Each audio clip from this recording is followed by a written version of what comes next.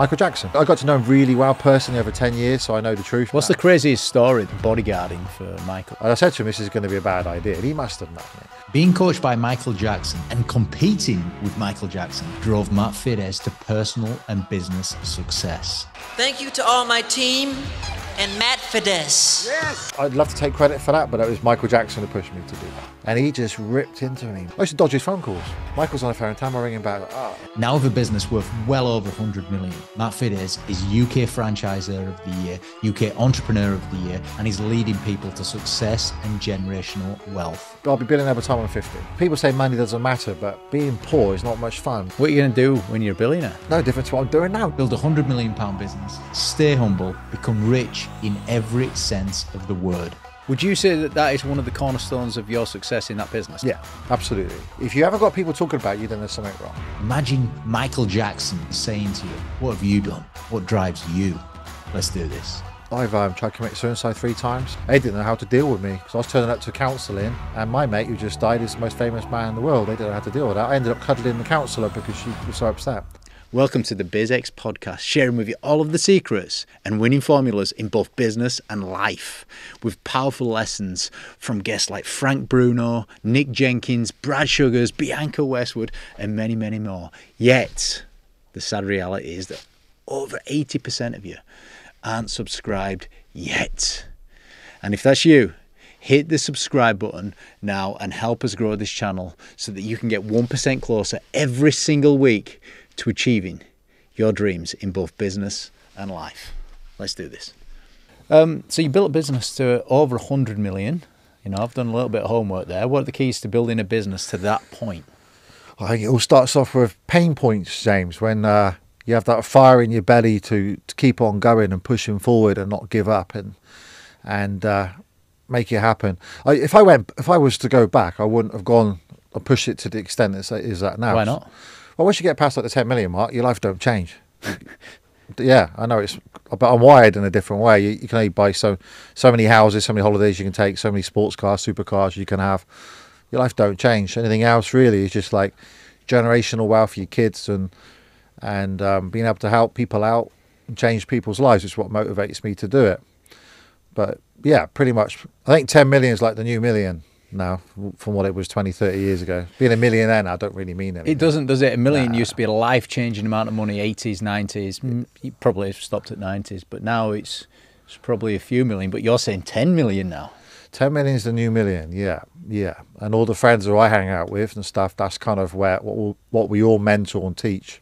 Get yourself to the 10 million mark and then get yourself 5% passive income on that, and then you're done. As you were answering that, the thought did go through my mind, you know, basic business sense this.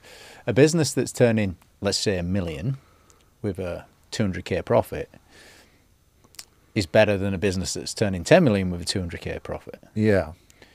Because it's not necessarily about the top line, is it? It's definitely got to be about the bottom line. It has to be. People always talk about turnover all the time, don't they? And like I have to say, like turnover is vanity and profit sanity.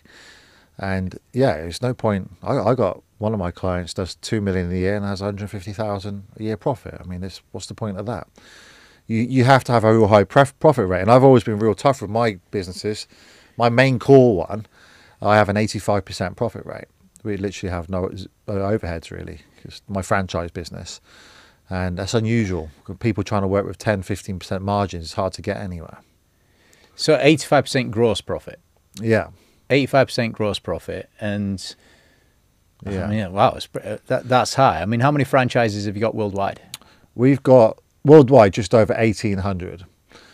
So we're the biggest we've ever been, and we're going to expand another 2,000 over the next couple of years. And we're pushing hard on it. So you can double the business in the next 2 years. Yeah, I can't tell you the full details yet, but we're halfway through an acquisition of another big company where I'm going to put an MF Martial Arts and MF Dance inside this other company, and they got 5,400 locations. So that's going to speed things up quite dramatically and put us in 53 countries too. So. Up to now, have you grown everything organically? Yeah. It's just all been all organically from the world of hard knocks, really. I mean, I had no qualifications at school or anything. I had no investment. I had £100 savings from working £2.25 as the lifeguard. and a lot of damn motivation. Surrounding myself with the right people, and that's what got me to where I am. I knew my life wasn't going to be normal, but not to this extent. But So what have been the highlights? What have been the highlights of building that business? well, when you can turn your passion into your profession, something you love to do, and there's no greater feeling than watching people's lives change, and not just focused on the money. The money is just a byproduct. That's just something that if you're delivering an incredible service or product, the money is a byproduct. Actually doing something you love for a living. So initially for me, it was just teaching martial arts. That was it. That was all I wanted to do. I didn't want to do a normal job. I certainly didn't want to work as a lifeguard anymore for £2.75 an hour. That was painstaking, living in a bedsitter. We got evicted from the first 3 bedsitters, so £30 a week. And it was painful, but also probably motivated me to be where I am now.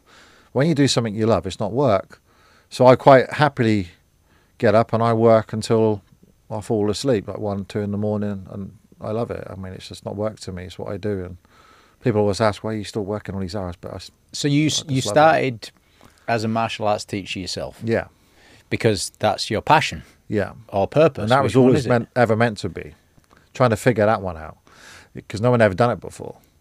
So how could I teach martial arts for a living? The thing I love. When did you stop teaching and start building the business? So I started really young, right? So I started martial arts when I was 7. I left school with no qualifications. I did a PT qualification, which took about 6 months. Then I went for it at 16 and started my own classes in a place called Braunton in North Devon, like a little village of 10,000 people. And it was okay. I mean, I was doing all right, but yeah, looking back, I was just a kid, right? I did funny little things too, James. Like I wanted to look older because people take me seriously. So I grew this ponytail. I read somewhere that men with long hair look older, and it kind of worked in a way, clearly. And I started off literally £3 a class and putting them in like one of those big ice cream containers and taking the money to the bank. Just teaching on a Wednesday night and a Sunday night. My overheads were £30 a week. And that was that. I was making about £100 a night. I was doing okay, to be honest. Back then, it was a couple £100 a week. And my parents were against it. My grandparents were against it. But I just knew somehow it was going to be okay. And then the next stage was there was all this fuss being made about what was going on in the USA. And back then, it's true to say America was 20 years ahead of what we are in the UK in terms of business and information. Yeah. Now we've got the internet, so we've got access to stuff like this. It's really quick. So a friend of mine came back from Florida, and he'd been on holiday there, and just randomly been walking around and bumped into these amazing martial arts businesses where people are multi-millionaires. And he came back, and I remember I'm not that old. I'm 44, but sounds like I'm old. I got a pager. Because that's how we started the business off. He paged me and he said, Matt, you got to call me urgent. And I remember walking from my bedsit to a red telephone box, because they were a proper thing back then, ringing him up. He's called Lee. And I said, Lee, what's going on? And he said, Matt, I've just come back from the States. You wouldn't believe it. They're multi-millionaires. They've got thousands of members. And I said to him, I want the standards to be good. So they got the standards too. They got everything. So I saved up my £2.75 an hour as a lifeguard, my £3 a class, and I got on a plane to a big conference over there. And it was 3 days of information, what we call now content, no pitching. Nowadays you go to these events, there's very much a lot of pitching going on. None of that. It was just telling you how to do things and get on with it. And the owner of the conference, a guy called Nicholas Kokinas, who was in his 80s, he wasn't a martial artist, but he was a business guru. So he did this with the dance industry, and he went on to the martial arts industry, and he made it professional, educational, and so forth. And he was so impressed I used my last money and flew out there. I was 17 then. That he said, listen, I went and introduced myself to him. That's what happened in the reception. And he said, no one ever does that. So I have that confidence at 17 years old to use your last money and introduce yourself to this guy owns shares in the Marriott's hotels. He's mega, mega wealthy. And he said to me back then, he said, I'm going to make you rich and I was make you famous at the same time. So he took me under his wing. And he said, go and follow this person in Florida, this person in San Francisco. And I literally did that. Whatever he told me to do. And he would mentor me. And the whole idea was that I'll be his ultimate case study, because he didn't know if it was going to work in England. And I was so young. And he didn't say he used me. It was a transactional agreement. But yeah, with long story made short, within a year, I was making £1 million a year profit. £1 million a year profit? Yeah, I had no overheads. I mean, it's a building with an empty room. I couldn't afford mats. It was just carpet, cheapest carpet I could afford. Partitions taken down. My rent was about £220 a month, and I had 700 students paying 59, then the family rates ran about £100, and gradings and merchandise and joining fees. It soon adds up, 80,000 a month. Could not believe. I thought, wow, this is like a... When you were 18? No, I was 17. That was no, but when you got the million mark. Yeah, I went straight in there. They gave me 6 months free rent for the building because they didn't think it was going to work. I managed to do deals to get, there was office space to get the partitions taken down. And within that 6 months, I packed in 700 members in there. It was the biggest martial arts school in the UK. Were you profit focused at that point? Nah, not at all. What were you focused? Service focused. So it was all about providing the best, being the perfect role model. Marketing was the number one thing. I was extremely, I always knew that I had to be aggressive. And this guy in his 80s, he was always like, you need to be more aggressive. And I'm thinking, Mr. Keenan, what else can I do? I mean, I'm putting leaflets to the door at 5 a.m., putting posters everywhere. I'm doing everything. But he said, no, you've got to be more aggressive. And I was literally, everywhere you look was Matt Fiddes Martial Arts schools. They were just surrounded. Yeah, and members were, I mean, there's a rule, people got to see things like 7 times before they respond. Back then, it was like 20, 30 times I was in people's faces, ringing in their ears when they're walking around this town in North Devon, yeah. And then what I did then, I thought, is this luck or whatever? And it's quite an isolated place, North Devon. The next town was Bideford, which was 20,000 people. You still live in Devon now, yeah? Yeah, not far from there, about 30 miles from there. So I did it again in Bideford, Ilfracombe, South Molton, Torrington. And that was all the 5 towns done. Now, the nearest town from there was 40 miles away. So in my head, I thought, no one's going to work for me and travel that far. And I was making £1.5 million profit a year. So I was done, literally. I had the Ferrari 355, which was one of my goals to have. When I sat in my maths class, I wrote down all these goals. And having a Ferrari 355, being a millionaire by the time I was 20, being the most well-known martial arts instructor. And I did all of that by the time I was 19. I used to stare at that. What would you say to a 19-year-old now that's operating in a slightly different business climate? You know, you were doing all of the leaflets and all this kind of stuff. What would you say to a 19-year-old now that wants to also get the 1.5 million? I think setting the goals and writing them down is a must. I mean, I can't explain we'll get on to more what happened next, obviously. It went things up to its game a bit. But I can't explain my crazy life.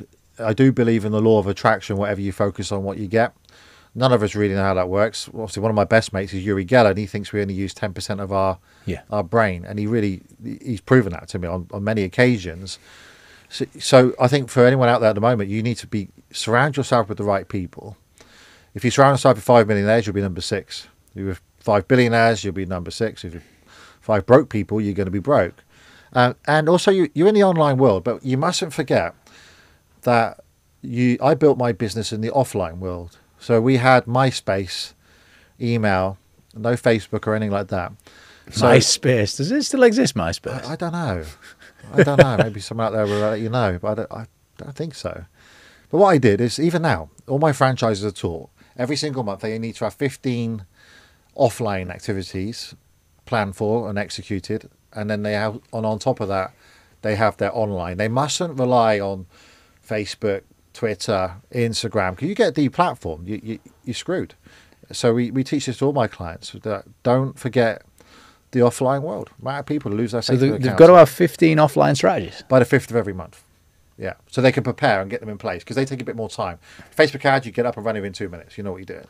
If you're all about doing promotions within schools or newspapers or media stuff, that takes a bit of planning. So you need a couple of weeks to get it done. So by the 5th of every month, they need to have 15 offline activities as well as their online stuff in place, and do that every month. So they got 3 weeks to sort it out. You know, that's what you're doing with all of your franchises around the world. So there's 1,800 of them. But on a micro level, I suppose that could work for a business, couldn't it? You got a marketing manager, like by the 5th of every month, you got to have 15 offline strategies. I teach that to all my business. So the other side of my business is business mentoring, and I've got over 5,000 of them, entrepreneurs, investors and stuff, and I teach the exact same strategies, because they ring up the simple problems. Oh, I've lost my Facebook account, I've lost my Instagram. Well, you should have all this offline stuff in place. You can't just rely on Zuckerberg and Meta. It's this madness, you know. And you can't communicate with these guys when you lose the stuff. You know, you can't get hold of the Facebook team. It's happened to us. But my franchise, if they lose their Facebook account, they don't care less. They've got everything else in place. So it's probably not communicated enough right now the power of offline. It's massive. Like, do you know when they say like mainstream media is dying? It baffles me, and no one's bothered about it. Well, I use mainstream media massively. So when property dies, James, what do? You go in and take advantage of it, don't you? When it crashes, mainstream media's crashing, go in and take advantage of it. Get on TV, get on the radio, get in the newspapers. You know, see how you get case studies out there. So on a weekly basis, you'll see stories about me on the Mail Online. Yeah, it's nothing like it used to be. Like it used to be 20, 30 million copies per day back when I was first involved in media when my story broke. But it's there to be used, and it goes viral, and it will send traffic to your social media and also help you with your offline media. It's just one of those 7 things, yet again, you should be doing.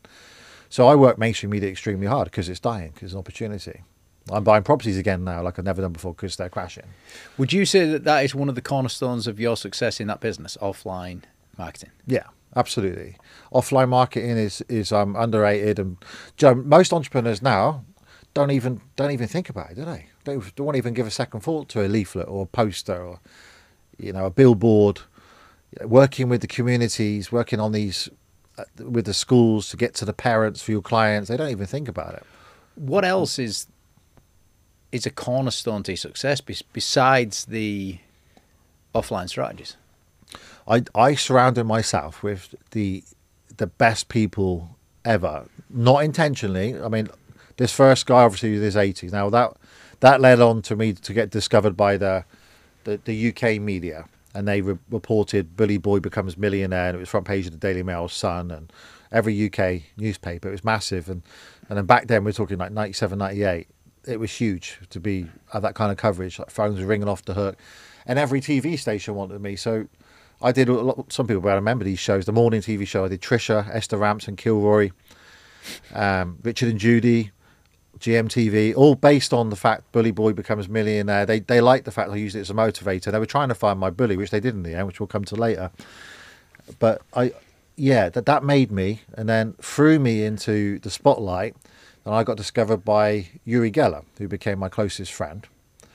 And he wanted to make a VHS tape with me on stopping bullying. So he would do like mind power, staying positive, avoid conflict, and I'll do like the self-defense side of things.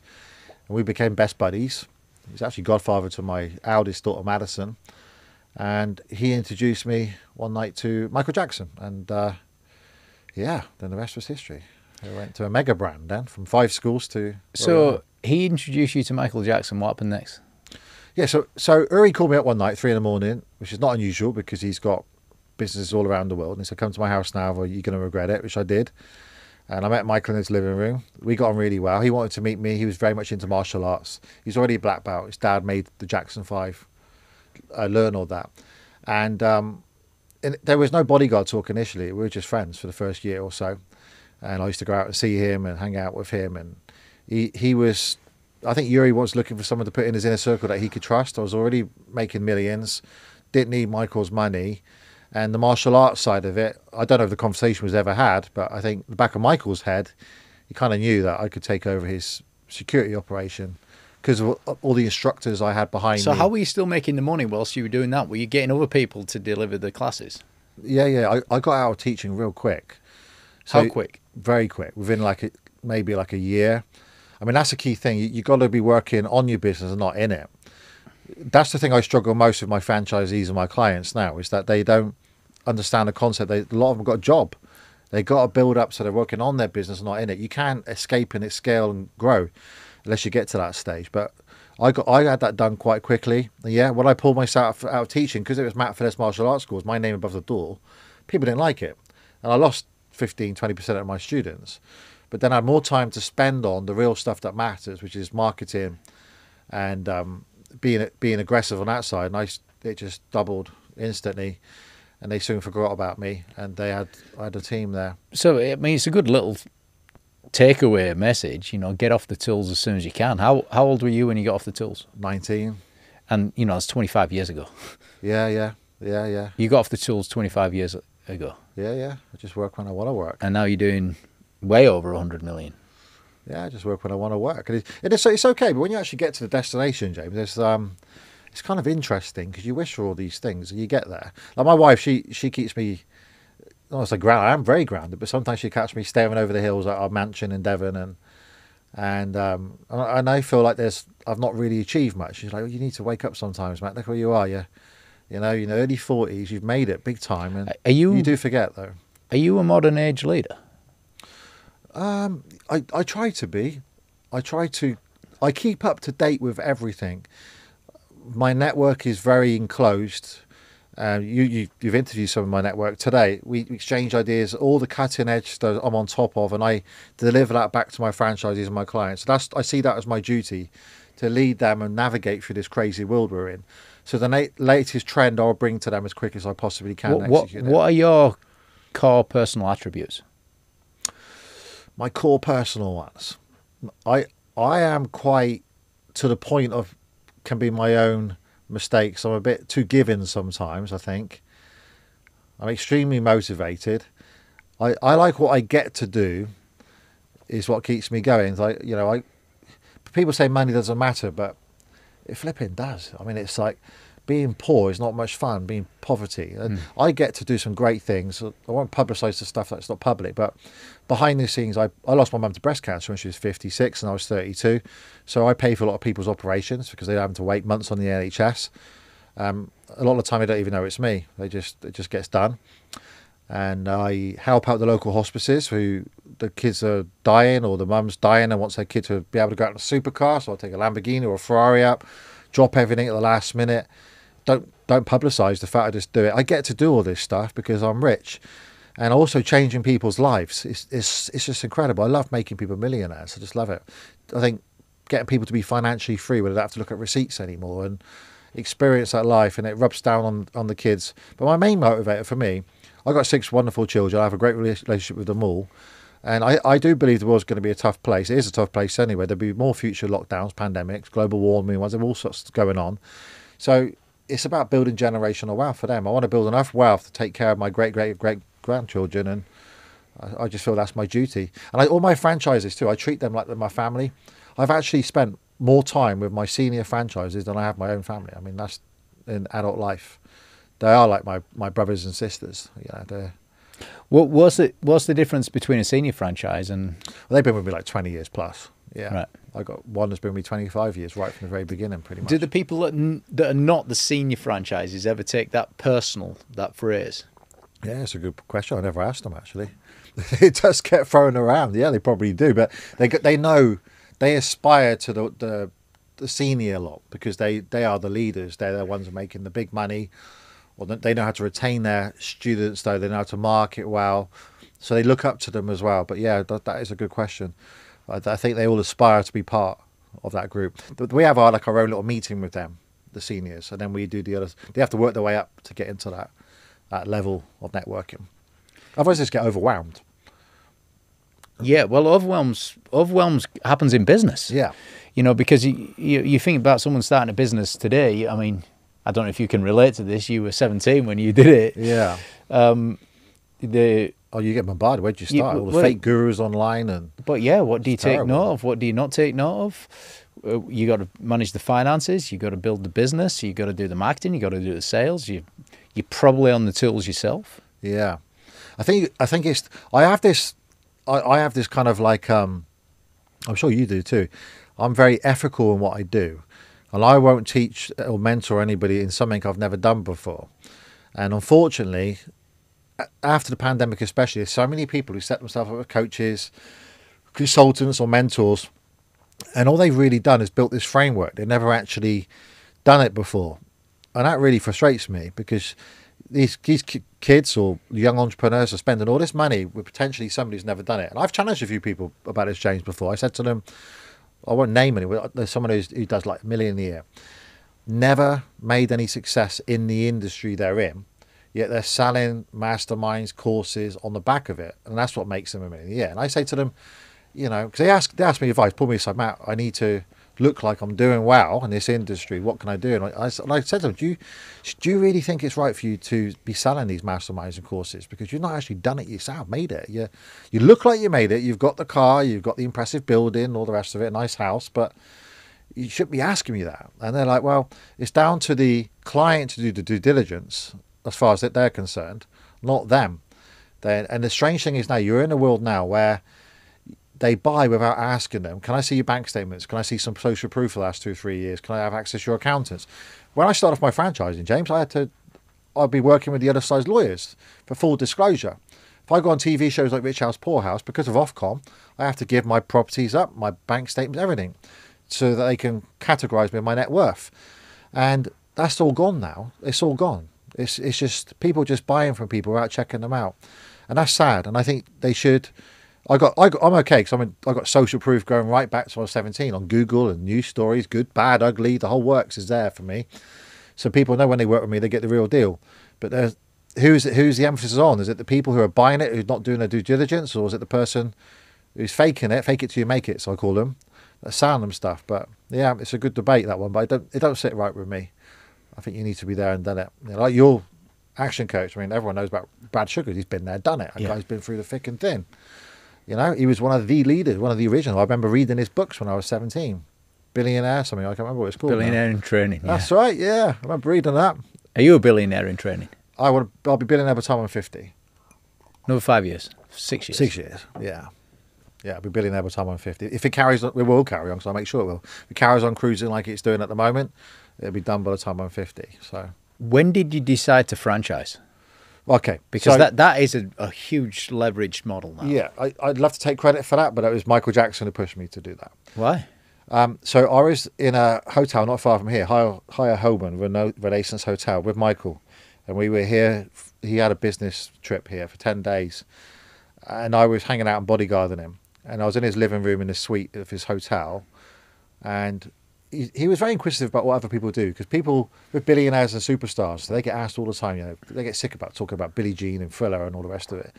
So he's like, Matt, how's your business going? So I've got these 5 locations in North Devon. My nearest town is 40 miles away, but I can never get anyone to go there. You can't tell someone like Michael Jackson, you can't do anything. You know, look what he's achieved. And he just ripped into me, man. That Mike just said, what are you talking about? I'm from Gary, Indiana. I'm one of 9 kids, lived in a 2-bed house. My dad didn't even have shoes to go to work for the steel mill. We had handouts from the street.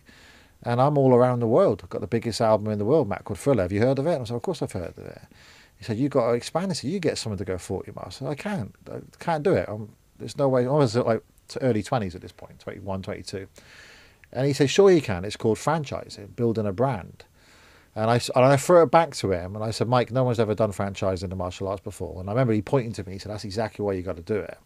And he wrote down on this napkin at the Renaissance Hotel all these things I had to do, like build a brand, put everything in manuals, business in the box, basically, manipulate mainstream media, get out there, be aggressive with the marketing. And then he introduced me to his licensing lawyer. He had, for people who don't know, he had the biggest endorsement of all time with Pepsi Cola. I think it was like 70, 80 million. It was a thing. He was one of the first celebrities to get that. So he introduced me to his licensing lawyer, and they looked at what I had. And essentially I had a franchise. I just had to manualize everything. I duplicated it 5 times. So things got quite exciting then, because I'm thinking, geez, can I really do this 40 miles away? So I tested. That was a town called Tiverton. That's where I live now. That one went straight to a couple hundred members in no time at all. But then the trouble I had then, I left that conversation with Michael, and I was hoping he was never going to revisit it again. But literally every phone call he made to my house, every time why were you hoping that? Because he was tough on me.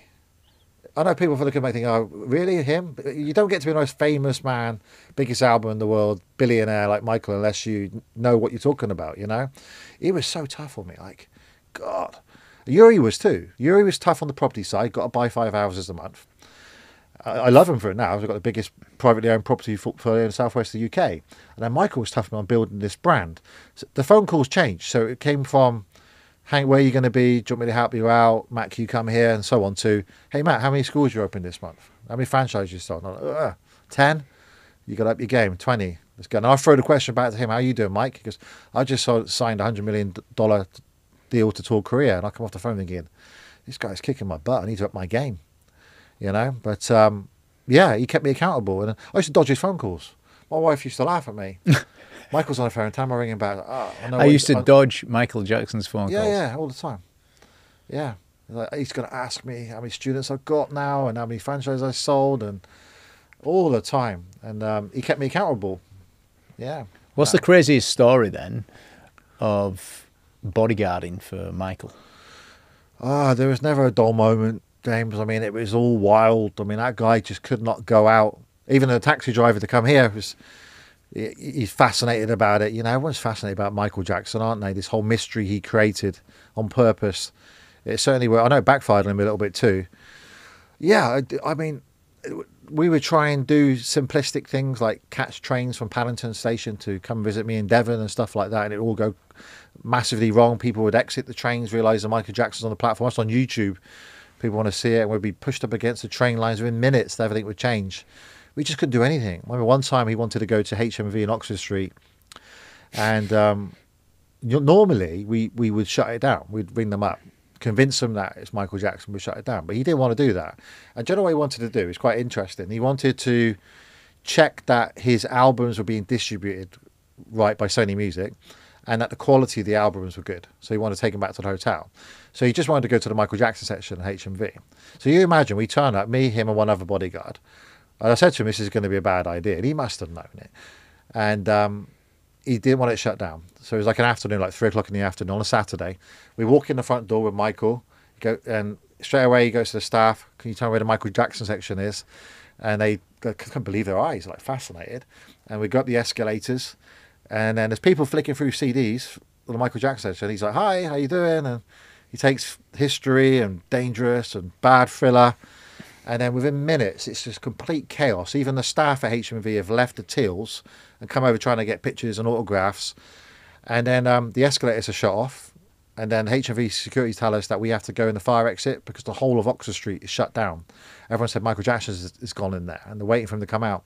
And we're back in this little tunnel at the fire exit. And Michael's just like this, you know, just there. We'd have a couple of hours just waiting for the police to come and help us out. Really? Yeah. And I said, you okay? He goes, yeah, I've had this since I was 5 years old. This is normal. I don't know any different.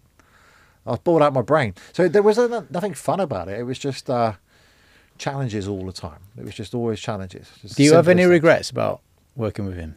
No, he was wonderful to me. I mean, all the stuff that you see about him is complete nonsense, and all that will come out. They got the biopic coming out next year, which is going to be the biggest movie of all time. His nephew Jafar's playing him.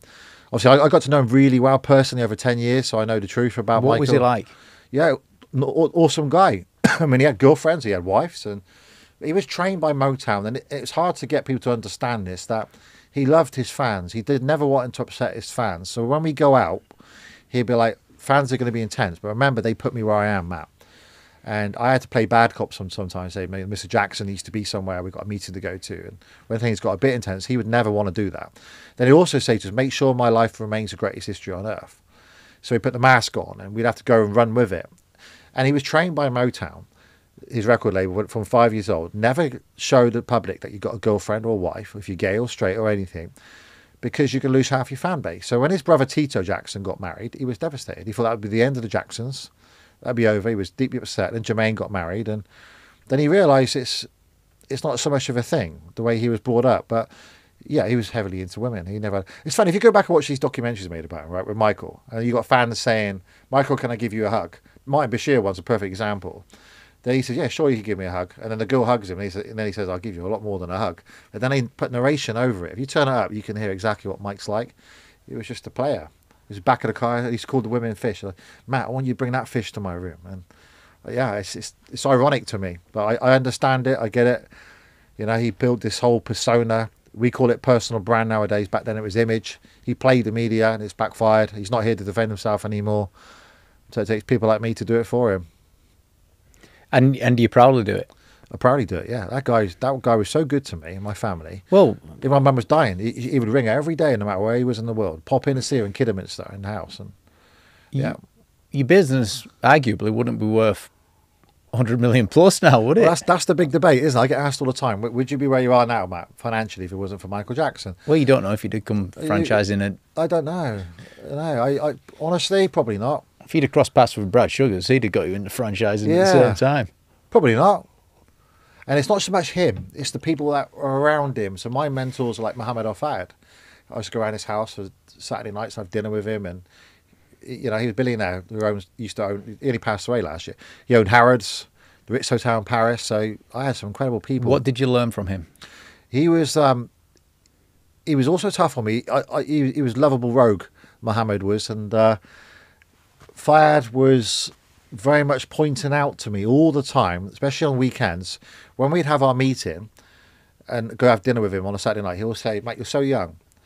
Remember, you're here with us talking about ideas where everyone else is out getting drunk, and we're working out how to come up with the next greatest idea. So you've got to do the opposite to what they're doing. You're in the right place." He really understood that concept that your network is your net worth. So on a Friday and Saturday night, he had you strategizing on business. Yeah. So when we talk around a table with him, I remember one particular night, I'd have Michael was sitting next to me. Then we had Uri Geller, Daryl Hannah, the movie star, David Blaine, the magician. I don't know what he's up to nowadays, but he would be there. Britney Spears, and that would be our and these people weren't talking about other people. It would be ideas to change the world and making the next billion and charitable things. And when you're in your early 20s, that's going to rub off on you, whether you like it or not. So I was part of this ultimate, what you call mastermind. That wasn't a word back then, James. We used to call it networking. Yeah, network. And I didn't realize it until many years later that I look back and think, geez, I was a part of the ultimate. If you could buy a place into that room with those people, you wouldn't be able, you can put money to value on it. Most famous man in the world, billionaires, and but you didn't buy your way into that though. You offered services for free. Yeah, bodyguarding service. That was the big thing, because he tried to offer me massive money, but I kind of realized as soon as relationships get transactional, it changes. So I was very firm on Michael. I don't want your money, don't want nothing. And then he was looking for other ways on, how can I? Because I was doing fairly long hours for him, and my brother-in-law would get involved, my family would get involved and look after him. One would stay the night duty outside the hotel rooms overnight while we were all sleeping, so no one tries to get into Michael's room. So I think he opened the doors and showed me what's possible. And also I was trying to be like Muhammad Al-Fayed. I was trying to be like Uri Geller's wealth, and like Michael. I was competing against Mike. I know it sounds ridiculous, but I wanted to beat him. He was my mate. I wanted to I wanted big deals. Yeah, which is never going to happen. But it was still something to aspire to. When you come back from hanging around with these dudes too, you're motivated as hell. It's just. Are you that kind of person for your franchise network now? I'd hope so. Yeah, they do tell me that I am. They do, and interesting enough that if I want to get somebody else on board or inspire them, and I had someone last Friday who was 21. I see a lot of potential in this person. Got referred to me, works for one of my franchisees. I invited him up to my house, took him out in my Lamborghini, went to Costa with him for an hour, gave him some good advice, went back and he's absolutely pumped. And it's those little things like that which was done to me that makes all the difference. What are the biggest business mistakes you've made? Biggest business mistakes I've made? I made a lot, and this is why people pay to be part of me, mentored by me, a franchisee or client, because they can learn from my mistakes. I think not so much the business side. I've done well with that. It's I let my first marriage slip because I don't believe there is work-life balance. There's no such thing. You have to, as an entrepreneur, you have to react for your clients, and that could be 11 o'clock at night or whatever. Actually, at one time it was 1:30 in the morning I had to react. I got companies in Australia too, so there is no such thing as work-life balance. And I got 6 kids, so I'm pretty well qualified on that subject. But there are times where I could have turned my phone off, paid attention to my first, I call her my rehearsal wife, my 3 kids, with her. They don't hold it against me because I make up for it now. They get daddy's not normal, and there's no fault of my own, and I wouldn't change it at all. But I think personal mistakes, not spend enough time in the first 10 years of business, focused on my family, putting them first, spending more time with my mum. I would have gone back and changed big time with that. Trying to understand my brothers. I don't have a relationship with any of my family. My younger brother, I've got 3 younger brothers. My dad's still alive. I have a relationship with him. And that's kind of to do with, you can, in your early 20s, earn all this money and have this network without having some kind of reflection on your personality, ego. It's not normal to be driving a Ferrari 355 at 19 years old in Barnstable with your top off in perfect condition, long hair, perm, baby oiled up in the winter. And when you wonder why half the town hates you, and people find it strange. Did you have a big ego? I wouldn't say it's a big ego, but I didn't know any different, James, did I? I never had a normal. I just thought that was kind of normal. I just got told by my mates, you can't say where you've been at the weekend. No one would believe me anyway. They think I'm flipping loopy until they start seeing me hanging out with Michael in the media and stuff and things. So no, I was just different. Yeah, just who the hell was making that kind of money at that age? And I could buy anything I wanted to at such a young age. No financial, so quick too, from bedsit to owning a mansion, literally. And I was married really early too. So. Has anyone ever told you, giving you any feedback on ego or being self-obsessed? I got one franchise, Chris Faulkner. He's been with me 25 years plus, and he said I was a bit cocky back then and stuff. But then it's, I don't beat myself up over it, because how could I have not been? Your best mates are Michael Jackson, Uri Geller, Muhammad are fired, and you're going to be different, aren't you? And not just that. I tell the story. I told on stage last Saturday. People would look up to me thinking, "Wow, he's got a Ferrari 355. And they were a thing back then, like 140k each. Well, they're a thing now, the classic cars now. And I was 19 driving around Barnstable. And then I look at them, and I tell this story. Like every Saturday night or Friday night, I used to go down to Blockbuster Video when they were a thing. And so me and my wife can watch a video. Yeah, I used to enjoy that, doing something a bit normal. And on the way back, I used to always loop past and go past and look through the nightclub, or people my age doing normal stuff. And I was thinking, I wonder what it's like to be them, not have this kind of pressure that I've got, And they will be looking at me thinking, I want to be like him. So, yeah, it's all experiences. What have you learned about leading an organisation over the last 25 years? You've got to be the walking, talking poster. You've got to. People need to look at you, and you have to represent what they want to become. And I learned this at an early age. So when I was 16, 17, starting this thing up, parents would look at me and think, he's in shape, he's respectful, he's calling me sir and ma'am, using the surnames. And he really does care about my kid or about me to lose weight or whatever it may be. And I was, rather than have an M&M on their wall back then, the rapper, they were looking up to me. So I had to represent what their child, what they wanted to become. And the same as a business leader, you need to represent exactly what your ideal client wants to become. So I go out of my way to always train, do my best to stay in shape. I don't need the big muscles anymore, this type of thing, but I stay healthy. I teach them real lessons. I cut through the nonsense that this won't work, that won't work, do this, because that's what they're business with me for.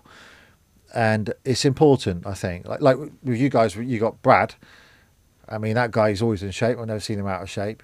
He's got everything worked out, and you just got to follow the blueprint. That's it. It's as simple as that. People try and come up with all these ideas. Many times I get pitched to after events, I've got this idea for it. You don't need any more ideas. It's all been done. Unless you want to be like an Elon Musk where you want to get to Mars or something like that. It's all been done. Pretty much everything's been done, right? You don't want to be an inventor because someone's just going to nick the idea off you anyway. And copywriting it and stuff, it doesn't really work. You just need to find something you love, find someone who's doing it already, study them, make it better, and roll it out and get on with it. That's it. Tony Robbins has been teaching this stuff for years. He's called it modeling. You go and read his first book, Unleash the Power Within. He talks about modeling people. Michael Jackson used to study James. He used to get frustrated when he called it the Michael Jackson dance. He said it wasn't. I copied James Brown, Fred Astaire, Charlie Chaplin, all the best out there, and put it into this style. The moonwalk he got off some teenagers he saw in the streets. It was called the backslide, and he went up to them, "Can you teach me how to do that?" And gave him $1,000, and he worked on that, made it better, and created the moonwalk. You don't need to reinvent the wheel. You just need to get out there and get going. All right. So your future ambitions: take the business to $1 billion by the time you're 50. Take my net worth to $1 billion. The business takes care of itself. It's quite funny. One of my franchises at the event last Friday, and they know that I work all hours and stuff, but it's not the lifestyle they want. So they kind of like being a franchisee, because someone said to them, "What's your life like being a Matt's franchisee?" So I work when I want to. But what do you do for your work? Because you've got literally other people doing everything else. Yeah, I'm very active, involved. I mean, the thing about being a leader is most of the time when you get called or messaged, it's because there's a challenge. I don't get positive messages very much. So the only time they want to speak to Matt Fiddes in the Matt Fiddes organisation is because there's a problem. So I've pretty much overcome every single one of them. There's nothing that I haven't seen before now. So my day would consist of that and come up with new stuff for them. So this guy Simon Stovall, he's one of my top franchises, my second biggest one. And he said he loves being a franchisee of mine, because he'll start work at 9 and do his marketing, advertising. He doesn't have to teach anymore, so he's clocked off at 5. Then he's up with his wife and kids, and they're like, "Are you worried about you missing out?" He goes, "No, because behind the scenes, I know I got Matt Fiddes, my eccentric franchisee, working all the hours that God sends, to 1 in the morning, going to London, going all around the world, meeting all these people, and bringing it all back to us. So he does all that, so we don't have to. It's a perfect partnership." And I thought, didn't think of it like that, but that's a good. It is good way to so, sum it up. You know, so you're the mentor to every franchise partner you've got. Yeah. It's like having that business partner who does. It's dragging them along, basically, but I love it. I wouldn't have it any other way. I don't want to sit there with Netflix, and I do that to an extent, but not. I watch Netflix documentaries and things like that. I can't really sit for a chick flick very well. What's your favourite movie that you've ever watched? My favourite movie? Oh man, it sounds soppy, wasn't it? Titanic, I love. Yeah, my wife does. Yeah, and I like Wolf of Wall Street in a funny, strange way. Why the Wolf of Wall Street? I can relate to it. What, decision making? Yeah. Madness. Madness, yeah. That guy went through madness, and yeah, you know where Michael. Have you been through madness then? I've been through complete. Because when you look on the surface, you like this swan that's gliding along the lake. Oh no, I've tried to commit suicide 3 times. I'm dying. I mean, that was she was my rock, man. I mean, she was like the inspiration. She became a solicitor and home studied while she brought up us 4 boys, because she had to be the breadwinner due to the recession, 1989. My dad became the house husband, and she took over. And just what my memories of her just studying. And although she's one of 14 children, they're all academic, gone to university. And although I didn't pass any GCSEs at all, she's kind of all she used to say to me, Matthew, she used to say, "There's no such word as can't." And she had this belief in me, you know. So yeah, I went through dark times. I mean, in 2009, Michael Jackson died. My wife filed for divorce last year. And then Mum calls me up, so I've got 6 months to live. And then I had one of my family members, very close family members, just kind of got people in his ear thinking, "You could do what Matt's done." You know, they're not martial arts, so you can do what he's done, and convinced him to try and set up a Me Too, number 2 Matt Fiddes Martial Arts brand, and took away some key members of my staff and a few of my franchises. It wasn't his fault. He got influenced on it. He was only very young, early 20s back then. I would have been young myself. I was like 26, 27. And ever since that, I've never spoke to him or my brothers again, and my father again. So, yeah, all in 1 year I had... And people used to say to me, my business partner in Germany, Lance, I was driving him back to the airport, and I just bought a brand new Ferrari 360 Spider. And he said, "Everything you, at the moment, touches the gold, Matt, for 10 years. You can't keep going on it. Something's going to go wrong eventually." I was like, "Oh, no, Lance, it's not going to change." And yeah, all in 1 year, literally. And it took me about 3 or 4 years to recover from all that. I was on antidepressants, sleeping tablets. Doctors were giving me diazepam. They didn't know how to deal with me, because I was turning up to counselling, bereavement counselling, in a freaking brand new Ferrari. And my mate, who just died, is the most famous man in the world. They didn't know how to deal with that. I ended up cuddling the counsellor because she was so upset. And doctors were just prescribing me all the time. But were you thinking of suicide, or did you try suicide? I tried it 3 times, yeah. Mad, eh? Lonely. Lonely as hell. Didn't have the kids, didn't have the wife, in the big mansion at weekends, or the sports car, thinking this is not right. Walking around at 2 in the morning. Yeah, paranoid, don't trust anyone. People were trying to get to me. To be fair, that's why I call my franchisees family. They kept the ship rolling for me over those dark 3-4 years. And it wasn't until I really met Monique, my wife, that things picked up, where she flushed everything down the toilet. And I don't advise anyone to do that, by the way, but that was sweating for like 3 weeks and got me back on track. But yeah, I had all the money. I was worth about 30 million then. I remember it really well. Just couldn't understand it. Mum's coughing going into the grave. I'm like, wow, looking at my 3 younger children witnessing their nanny going in the grave, thinking, this don't make sense. And I hired the best professors, £50,000 here and there on experimental drugs. I tried everything and it won't work. So a single man, and trying to meet a girlfriend too when you're Matt Fiddes and worth all this money and have this crazy background is pretty damn tough, because they Google you and they've got some preconceived idea when they meet you. And it's hard. So I met Monique by accident. My agent, my TV agent, said, "We need to get you out of UK, because the media was just attacking me every day. Michael was dead. You can't defame a dead person." So they were hanging stories on me and Al Fayed and Mark Lester, his best mate. And it was getting intense. So they wanted me to get a break, get off these antidepressants, get off these sleeping tablets. And he said to me, I'm going to South Africa to look after a pop star out there, singer. She was on tour. Why don't you come and hang out with me at the hotel for a couple of weeks, get yourself sorted out. Your mum's only got a few months left. I went out there, and the pop stars bodyguards wanted to meet me because of Michael Jackson. I had a picture with them, and the pop star's now my wife for 13 years. We've got 3 kids together. Strange, eh? How it works out. Yeah, couldn't make it up. So I went out to escape it, and I came back engaged. My lawyer's like, what the hell are you doing? You've only been divorced 6 months. And how long were you in therapy then before that? 3 years. Yeah. What did you learn from that? Yeah, you're human, and that you are normal.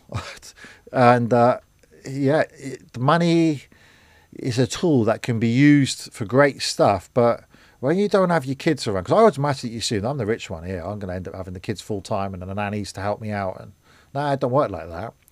Go and try that one on with the judge. And I thought the judge was extremely unfair to me. I mean, he literally just, I did see my kids for like 3 months until they could have the next court hearing. I'm like, what the heck is this all about? And the power that they had, I just felt they treated me a bit overly bad, because it was a big deal for flipping Barnstable Court. It should never have been heard there in the first place. My divorce shouldn't have been. People gossip about you all the time. I get it now. I love the haters and the trolls now, but when you're in your early 20s, you really take things personally. You know, graffiti on the walls, kill Matt Fiddes. It was pretty harsh. What would you say to someone else going through that now? You got to understand that is the key. If you're going to be successful, do you know, the sad thing is, Uri Geller used to teach me this, is that I used to ring him up. I had an article in the North Devon newspaper that was going to be printed about me, and I was really terrified about it. And it was literally somebody didn't pay, and it was out of my control. A collection company was going to take them to court, but my name was going to get dragged through the mud. I call Uri Geller up, and I say, look, I've got this paper. And he said, okay, Matt, let's put things into perspective here. He said, how many copies does that sell? Oh, it's about 30,000 a week, every Thursday. Well, I got this massive story calling me a fraud all over the New York Times coming out. Embrace it, love it. They're your free publicists. And that's a Farmer's Weekly, by the way. I love you, Biden, put the phone on me. Yeah. If you haven't got people talking about you, then there's something wrong. You got to worry about when people don't talk about you. So now I go out of my way to make sure people talk about me. I want to see the comments box. What do you want a reputation for? I want a reputation of changing people's lives and making them achieve financial freedom. And obviously on the byproduct to that is I change children from being bullied like I was, underconfident, given all these labels now, ADHD 1, 2, 3 and 4, freaking autism, we didn't have all this when I started off. We were just naughty kids or kids full of energy. But I want to be known as the guy who disrupts that. And the academic system of the school system is outdated. And everything I teach within, it's not just a martial arts and dance schools are a hook. I have my own educational system, which is a 3-year cycle of life skills where they learn good manners, goal setting, good debt, bad debt, what a mortgage is. I teach them everything the school system don't teach. Not just drawing dinosaurs. Like my boys, they're not going to secondary school. They're going to be home educated because it's just nonsense that they learn there. What's the best book that you've ever read that's changed you the most? Well, if Brad's watching this, but per se Billionaire in Training, don't I? I would say, but Rich Dad, Poor Dad is still, everything that Robert Kiyosaki teaches is still relevant in today's world, even now. So that, I must have read that about 30, 40 times in all the books he's done since then. Everything to do with Donald Trump I've read. Brad Sugars, I've read all this stuff. And Tony Robbins, cover to cover, done all his courses, everything you can imagine, even down to the island, I've done a lot. But I would say the most memorable one always sticks out is Rich Dad, Poor Dad. And I follow that as a blueprint. Property. Cash flow quadrant. Cash flow, absolutely. Yeah, only buy a place if it's cash flowing, I don't bother. So out of all of the trusted advisors that you've had, those people around you, who are the 3 biggest ones? Must be Uri Geller, doesn't it? If it wasn't Uri Geller, then none of this would have happened. He plucked me from the TV screen and trusted me with his world. And it's another level of thinking. Uri thinks like another level. I mean, that guy is just an absolute, utter legend. Everything is possible. Yeah. He's got the biggest vision. Yeah, and it's hard for people to comprehend it in the UK. I don't think the UK gives Uri Geller the praise, but that man is famous in every country of the world. When I get off a plane with him, anywhere in the world, he's recognised and mobbed. And it's not about the spoons anywhere else, it's about mind power, positive thinking. Look, it's understated the power of a vision. You know, your potential is simply the gap between your reality now and your vision. Yeah. That's your potential. Exactly. And if you don't have a vision, you don't have potential. Yeah. And he just gets it. Uri just gets it. All right. What's the first action, the first thing that people should do once they've listened to this? Find something you love that won't become work. Turn your passion, whatever that may be, your hobby into a career, your passion into your profession. Look out there, somebody's already doing it. Either JV with them or study them, what they do, make it better, and just get on with it. Don't wait for it to be perfect, because it never will. Like one of my best mates, Rob Moore, says, start now, get perfect later. He's got a book on that subject. You just got to get on with it. And I'm very good at just getting on with it. People used to laugh at me. If I went to an event, by the time I get in the car and I'm on the way back home, I've implemented ideas, the strategies from that event. I don't sit on it. It's in my business by the time I get home. If you ask my mentors, like business-wise, what do you think set Matt Fiddes out from the rest? They say, well, the time we come halfway down the motorway, you'd already put things in place. Speed of implementation. Yeah. I won't hang around months and think about things. I'll just get on with it. I had nothing to lose, did I? My back was up against the wall. I had to make this damn thing work and prove my grandparents and my parents right, and prove the bully. And the bully, by the way, started this off. He used to kick me in the shins and nick my milk and all the rest of it. He made me start martial arts. It actually works for me now. It's my anti-bully ambassador. We met on national TV for the first time in 32 years, and the presenters were scared. It's this morning, that show. I was going to kick him in the head or something and try and manipulate the media, but I shook his hand, thanked him for all he's done, and we're close friends now. So the guy who set this whole empire up, motivated me to give me that hunger and drive. He now does anti-bully tours with me and goes on TV and radio with me and stuff, and he talks from both ends. It's fantastic. Really powerful. Yeah. Because I say to the kids, like, emotions. if I'm on TV, what do you think my bully looks like? And they describe, would you like to meet him? And he walks out and they're like, wow, you know. He won an award at the MF Awards last year. It was the Inspired Award. He inspired everything. So you turn your pain points into positive.